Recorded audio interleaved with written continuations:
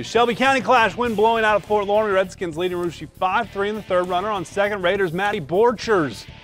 McKay, but the Skins keep the pressure on. Liz Barhorse sprints to third as the ball glances away from the catcher. Then it's Jericho Holthouse.